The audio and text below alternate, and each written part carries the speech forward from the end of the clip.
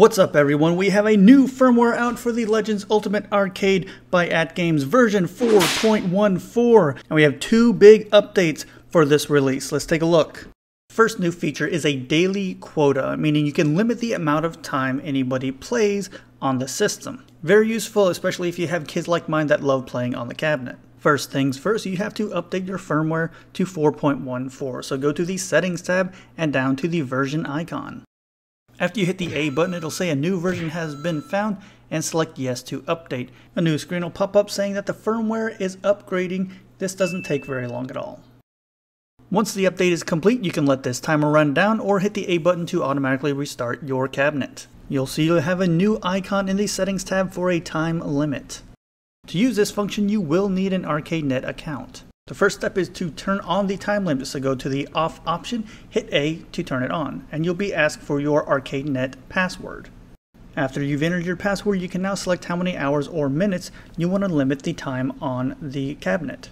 Once you're done, hit apply one more time and you'll have to enter your password again. And that's all there is to it. Below the apply button, you can now see how many minutes of game time remain. Now the timer only counts down while you are in game, so any time spent on the main menu does not count towards the overall time. Once you have about 5 minutes left, you will get a notification in game saying that your play time is almost up. And once the timer runs out, you'll get another notification saying that your time is up, and it will not reset until midnight that night. If you try and start another game during that time, you'll get a message once again. To see how many minutes you have left, you can go back to the time limit tab.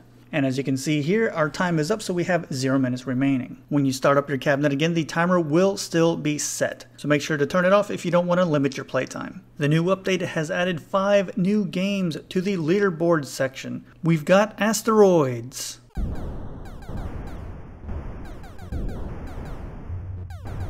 Centipede,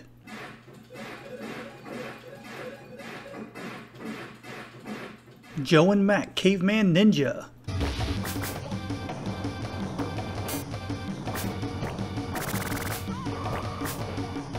Karate Champ,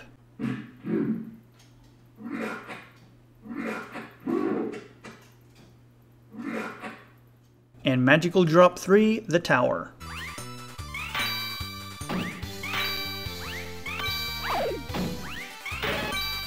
And that's everything we get with firmware 4.14. Just a reminder that AtGames releases updates to the Legends Ultimate Arcade every week on Wednesday. So make sure to keep coming back every week to find out what's new on this awesome cabinet. And make sure you check out the channels that I have on screen here. These guys are all awesome and they have a ton of information on the Legends Ultimate Arcade. I'll have all their channels linked below, so make sure and take a look. And that's it for me, guys. As always, thank you so much for watching, and I will see you next time. This is the part of the video where I thank those users who support the channel through YouTube memberships and Patreon. Eric Cologne, Jordy Alex, Mike Muniz, Sam Torres, Dor, Yaroslav Orudzov, Den Cardoso, Andre G, Randy Day, Travis Morton, Rick 67, Craig Livesley, Jason Hallbrooks, Red, John Westby, and Batman.